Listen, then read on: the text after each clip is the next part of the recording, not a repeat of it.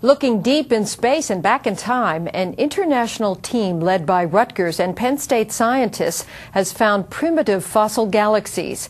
Seen as they were some 12 billion years ago, these objects may shed light on the origins of galaxies like our own Milky Way. Science and technology correspondent Patrick Regan reports.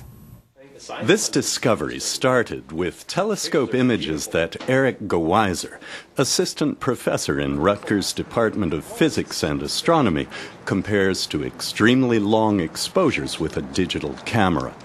Faint objects they revealed were then examined by a technique that broke the light into 1,000-color rainbows or spectra, helping to gauge their distance and age. The Hubble Space Telescope was just barely powerful enough to show their shapes, strikingly different from fully developed spiral galaxies like this one, called M74, and our own Milky Way. The galaxies that we've just finished studying have only 1/40th as many stars as our own galaxy today.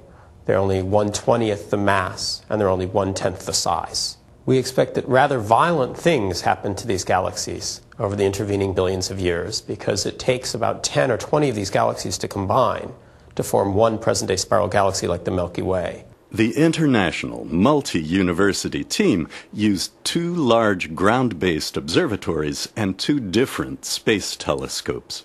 In the original images that were taken in Chile, they really are little blobs. They almost could be stars, except that their colors are different, and they stand out in a way that let us find them. So then we use all the information, the spectra that we took, the Hubble Space Telescope images when they aren't point sources anymore, and then we applied the 4th piece of this puzzle, which was the Spitzer Space Telescope, another NASA satellite, a telescope taking infrared imaging. Like fossilized ancestors of modern-day animals, these images of fossil galaxies may have the potential to reveal early stages of development. These galaxies that we've studied are so far away that the light they emitted that we're seeing now on Earth today has traveled for 12 billion years to get to us. And that's most of the lifetime of the universe, which we believe is about 14 billion years old. What we're actually going to do next is to move a little bit later in time, try to study a similar set of galaxies found with the same technique, but when the universe was 1 billion years older. And these should be the next generation of the ancestors of the Milky Way. Patrick Regan, NJN News, Piscataway.